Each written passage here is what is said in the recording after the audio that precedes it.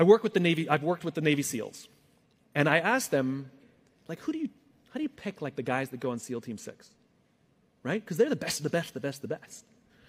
And they drew a graph for me, and on one side they wrote the word performance, and on the other side they wrote the word trust.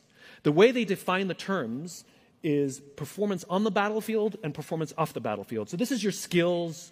This is, did you make your quarterly earnings, whatever, however you want to translate it, right? Performance, it's traditional. This is, how are you off the battlefield? What kind of person are you? The way they put it is, I may trust you with my life, but do I trust you with my money and my wife? This is what they told me. Nobody wants this person, the low performer of low trust, of course. Of course, everybody wants this person, the high performer of high trust, of course.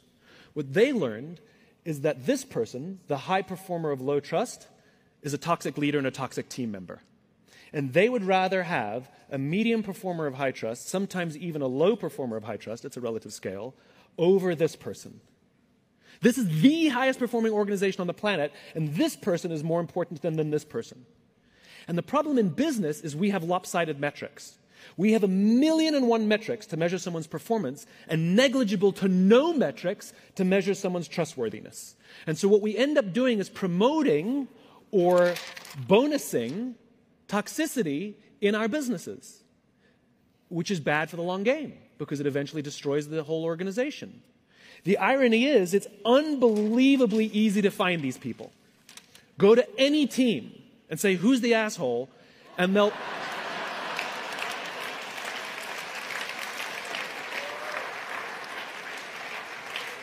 they will all point to the same person. Equally, if you go to any team and say, who do you trust more than anybody else? Who's always got your back? And when the chips are down, they will be there with you. They will also all point to the same person. It's the best gifted natural leader who's creating an environment for everybody else to succeed, and they may not be your most individual highest performer. But that person, you better keep them on your team.